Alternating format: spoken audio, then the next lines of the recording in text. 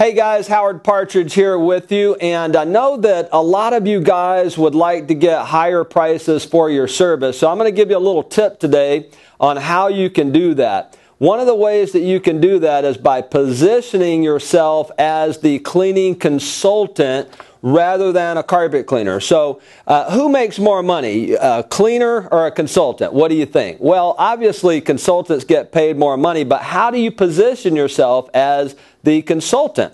Well, one of the ways that you can do that is called education marketing. All of you should be doing a monthly newsletter or some sort of a card. Now, I use a card system sometimes, but even in those cards, it gives people great little tips on how to care for their carpet, how to select a professional cleaner, how to treat a spot, how to clean up a spill. In fact, this is our holiday newsletter, and one of the things that we do on the holidays is we share with people 4 easy steps to cleaning up a holiday spill. And that's very helpful to them. You think that they might keep that around during the holidays? Absolutely. And then, of course, on the back, we tell them how to treat a pet spot, and it's got a little bit about our referral reward program and things like that. So you want to have a newsletter or something that goes out every single month.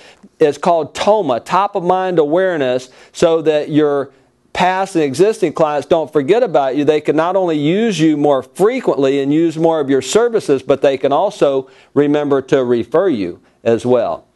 Pleasure being with you today. Howard Partridge, my passion is your success. Take care.